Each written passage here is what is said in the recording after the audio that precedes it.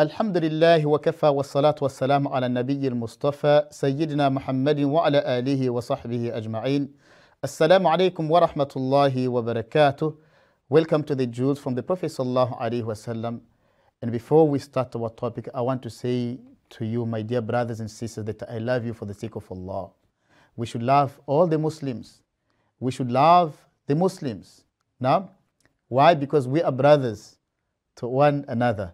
So I love you for the sake of Allah subhanahu wa ta'ala. Now, once a man passed, he passed in front of Rasulullah sallallahu alayhi wa sallam. There was this Sahabi who was sitting with Rasulullah sallallahu alayhi wa sallam. So Rasulullah, he says to Rasulullah sallallahu alayhi wa sallam, Ya Rasulullah, I love this man. Now, I love this man, mean I love him for the sake of Allah subhanahu wa ta'ala. So Rasulullah sallallahu alayhi wa sallam, he asked him, فَهَلْ أَخْبَرْتَهُ? Did you inform him? Did you tell him that you love him for the sake of Allah? He said, no. He said, no, stand up, go and tell him. Now, stand up, go and tell him that you love him for the sake of Allah. So the man, this Sahabi, he stood up, he went to say to him, Inni uhibbuka fillah. Now, I love you for the sake of Allah. So the man said, Ahabbaka alladhi ahbabtani lah. May the one for whom you have loved me, love you. And who is that? Allah subhanahu wa ta'ala. Myself also, my dear brothers and sisters, I love you for the sake of Allah subhanahu wa ta'ala. Our discussion for tonight, my dear brothers and sisters, the topic is very, very much serious. Now, we'll be discussing al-ghiba. Ghiba is backbiting, to speak ill behind someone else's back, meaning in his absence. The person is not here, and you take him as the topic of discussion. Our cousin, Ya Allah, in that function, the way she was dressed, she thought she was the Cinderella. She thought she was the queen. Did you see the way she was eating? She ate so much that she couldn't even breathe. Allahu Akbar. Now, Rasulullah sallallahu alayhi wa sallam said, Al-ghibatu dhikruka akhaka bima yakrah. That ghiba, backbiting, is to speak of something or some qualities of your brother or your sister in their absence, but something that he will dislike or she will dislike. If he hears that you said 1, 2, 3 about him, he will be angry, he will be upset with you. So this is ghiba. Now, so nowadays it has become very much common in our homes, at places of work, amongst friends, amongst families, discussing other people's faults, discussing other people's businesses. He thinks he's the boss. He thinks he's the main guy there. Wallahi, we are committing a very, very big mistake and very big sin. If you have seen somebody doing something wrong, your responsibility is, with respect, call him aside. Do not discuss him with other people.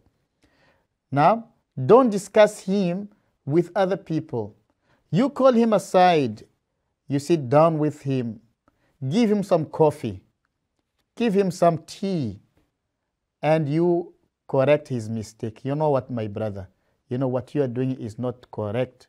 Allah subhanahu wa ta'ala will be angry with you. Imagine in which condition. If you die like this, how are you going to meet Allah subhanahu wa ta'ala? Give him some beautiful advice. وَقُولُوا لِلنَّاسِ حُسْنًا. Say good words and kind words to the people. This is a command in the Quran from Allah subhanahu wa ta'ala. Now, instead of us sitting together around the table, we are having our meals, we are enjoying our food. At the same time, we are enjoying talking bad about people. And it is happening. We talk about our cousins, we talk about our neighbors, we talk about our friends. Instead of talking good, we talk bad, we talk about their faults. And sometimes we go around trying to find and search, people's faults. And definitely, if you search people's faults, you will find them, because we are human. All of us are human. No one is perfect. We all make mistakes. Now, everybody makes mistakes. No one. We're not angels. We're not ma'asumun. We're not ma'asuma anil khata. We are not protected from committing mistakes and errors, except the Anbiya alayhim salatu wa taslim. You know, the prophets of Allah. May Allah subhanahu wa ta'ala be happy with them. May the peace and salutation of Allah be upon them. Now, so those, Allah subhanahu wa ta'ala protected them. As for me and you, the hadith says, كل ابن آدم خطاء وخير الخطائين التوابون. That all children of Adam do make mistakes, they commit errors. And the best amongst those are those who make tawbah, those who repent, those who realize that whatever I have done was wrong, and he asks Allah subhanahu wa ta'ala for forgiveness. Now, Rasulullah sallallahu alayhi wa sallam said, إذا استيقظ ابن آدم فإن الأعضاء كلها تكفر اللسان تقول اتق الله فينا فإنا نحن بك إذا استقمنا وإذا اعوججت اعوججنا اتق الله فينا فإنا نحن بك.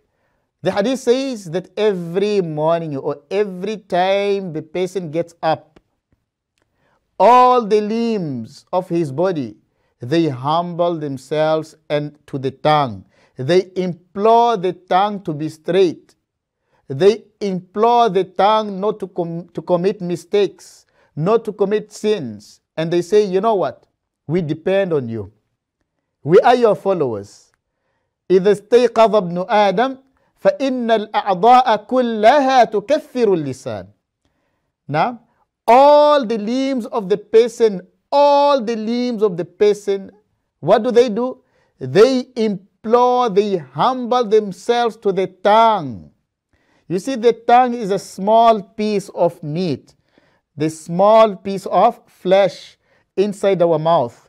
And the way Allah subhanahu wa ta'ala has put it inside our mouth, He put the tongue and He put, teeth so they can protect the tongue.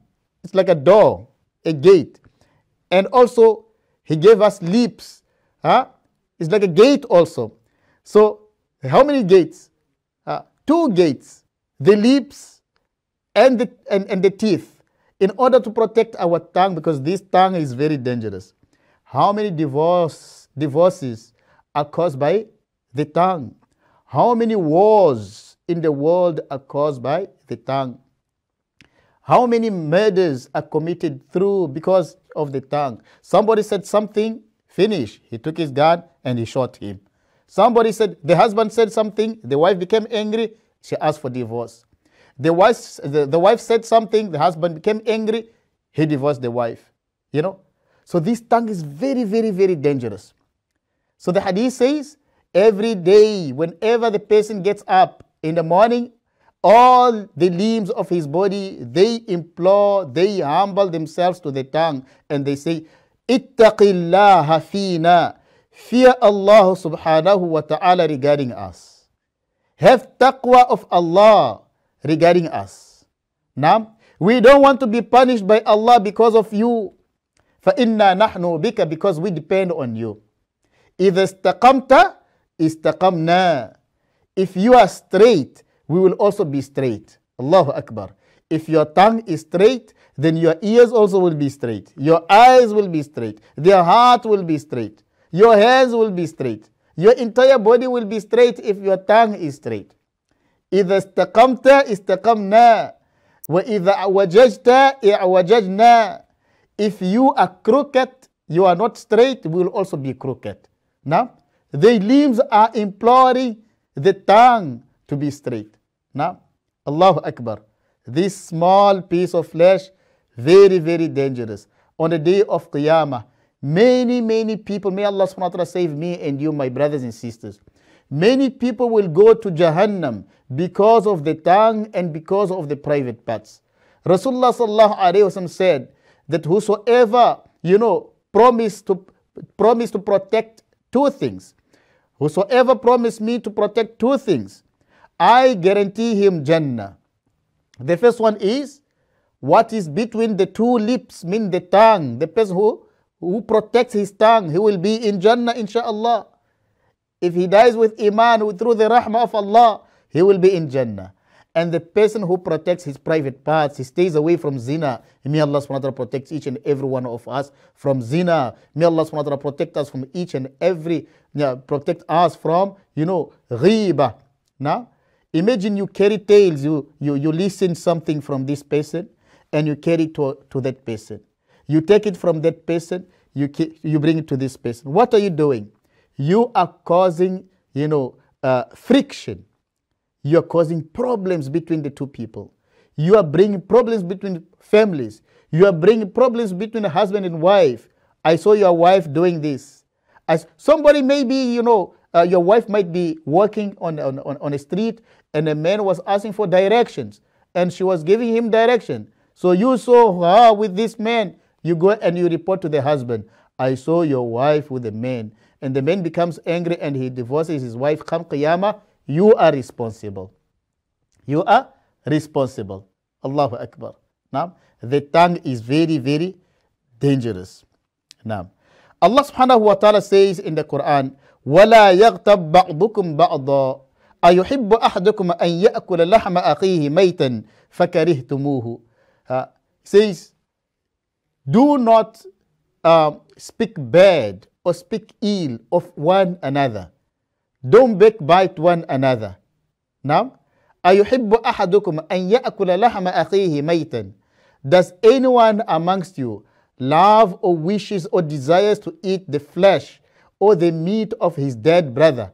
Something that you dislike. فَكَرِهْتُمُوهُ. You should dislike this. Stay away from this.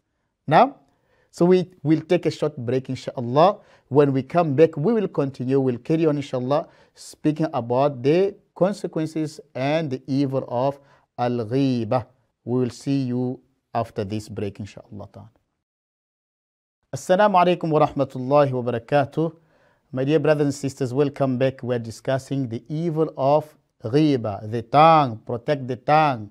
This small piece of flesh, it can cause husband and wife to divorce. It can cause, families not to talk to each other.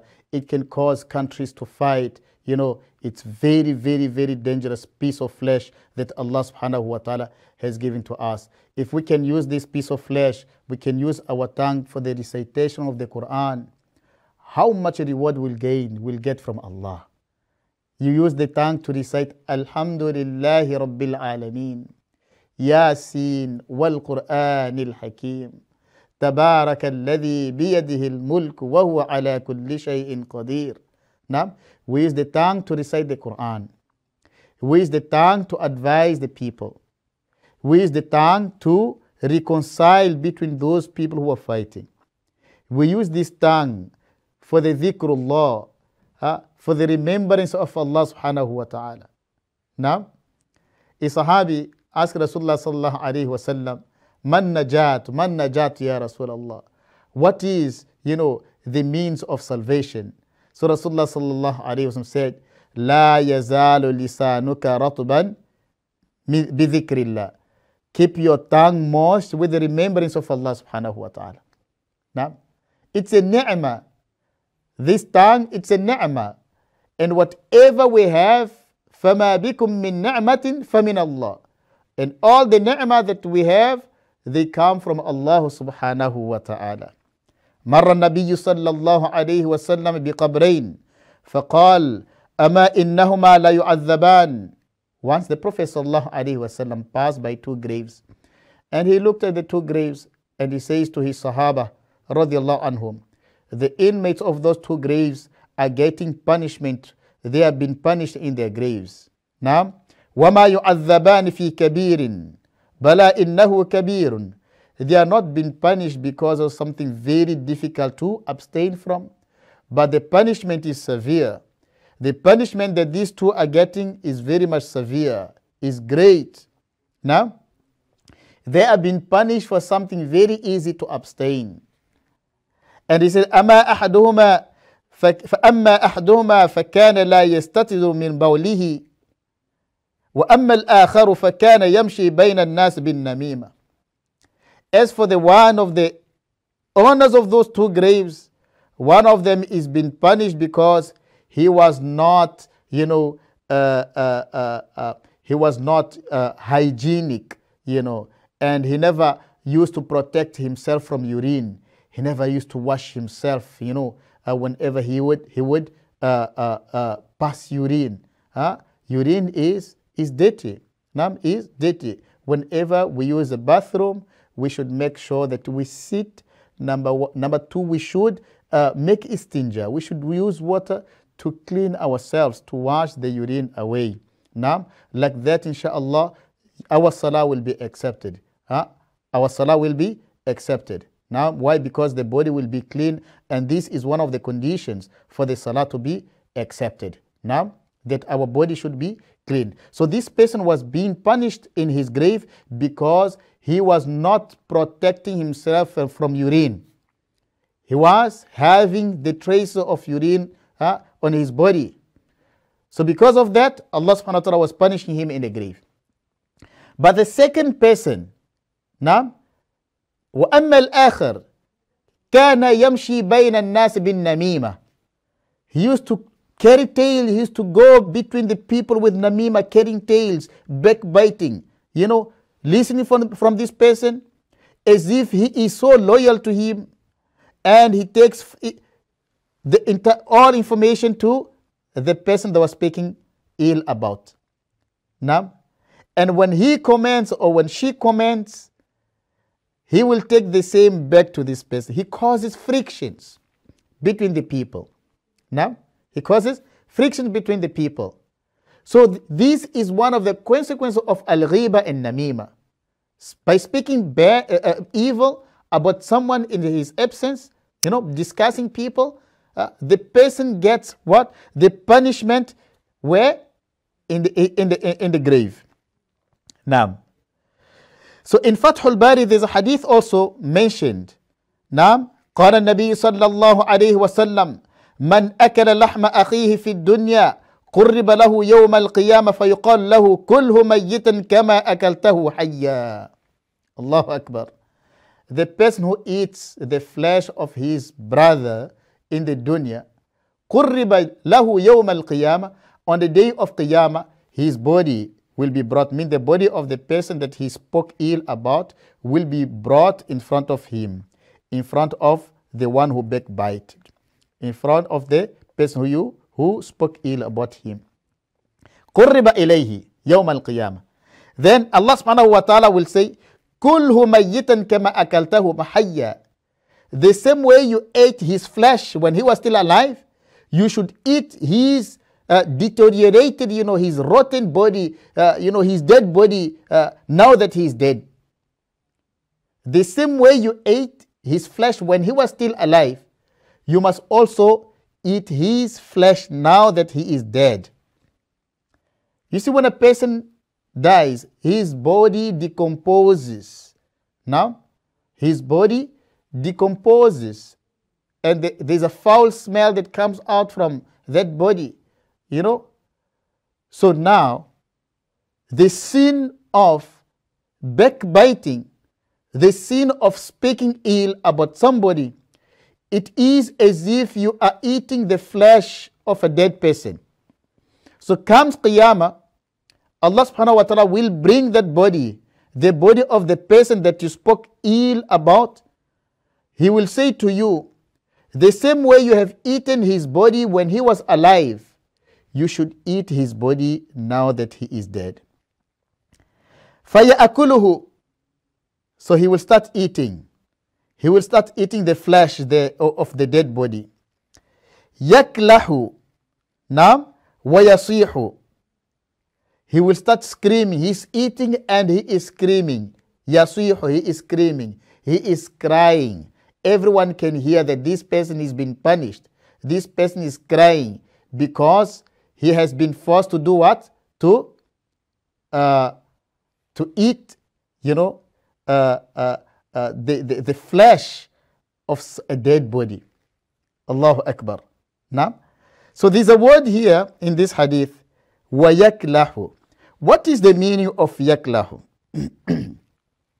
الكلوه في اللغة هو ارتفاع الشفة، نعم، الشفة الأولى إلى منتصف الرأس، ونزول الشفة السفلى إلى منتصف الصدر.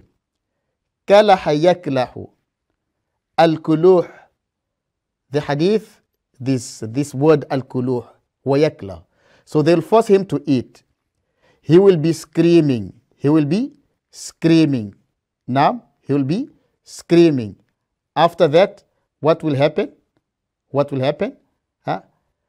His upper lip will be pushed upwards until the middle of his head. Allahu Akbar. Look, the upper lip will be stretched until the middle of the head.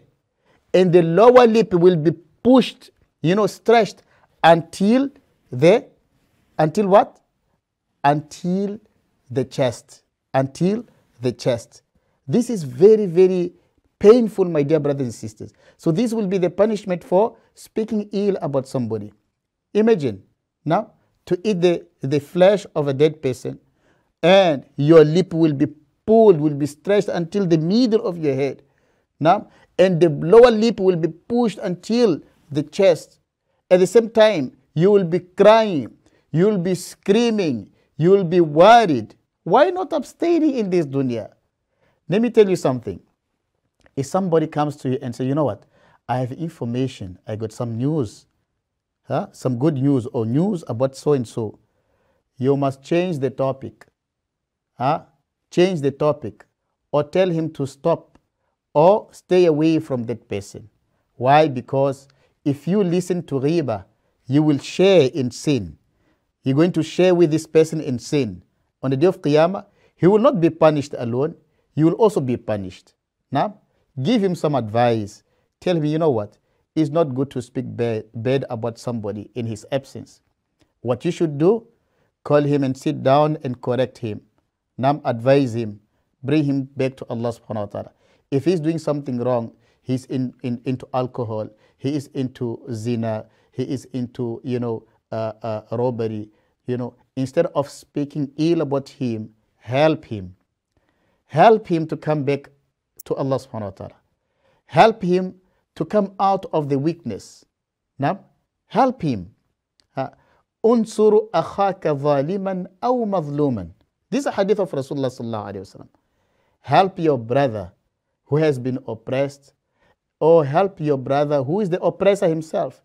So a Sahabi, he said to Rasulullah sallallahu alayhi wa sallam, Ya Rasulullah, O Rasul of Allah, I can help an oppressed person, but how can I help the oppressor himself? Now, then he said, Tamna'uhu ani dhulmi. You stop him from dhulm. You stop him from oppression. Now, so now, if you also stop the person who is making riba, now you are helping him. You are helping him. You are bringing him closer to Allah subhanahu wa ta'ala. And that will be a means of your salvation, inshaAllah subhanahu wa ta'ala. We ask Allah subhanahu wa ta'ala to guide us. We ask Allah subhanahu wa ta'ala to forgive us. We ask Allah subhanahu wa ta'ala for ikhlas, in whatever we do, that we do for His sake, that He accept our good deeds. We ask Allah subhanahu wa ta'ala to forgive each and every one, every Muslim who have passed away. Allahumma ighfir lahum warhamhum wa sakinhum fil jannah. Allahumma ij'al quburahum rawdatan min riyadil jannah. Allahumma tajawaz an sayyi'atihim ya arhamar rahimin. And those who are sick, may Allah subhanahu wa ta'ala grant each and every sick person shifa and kamila, complete shifa. Those who are going through difficulties, may Allah subhanahu wa ta'ala grant them sabran jamila and remove those difficulties away from them. Until we meet again, Assalamu alaikum wa rahmatullahi wa barakatuh.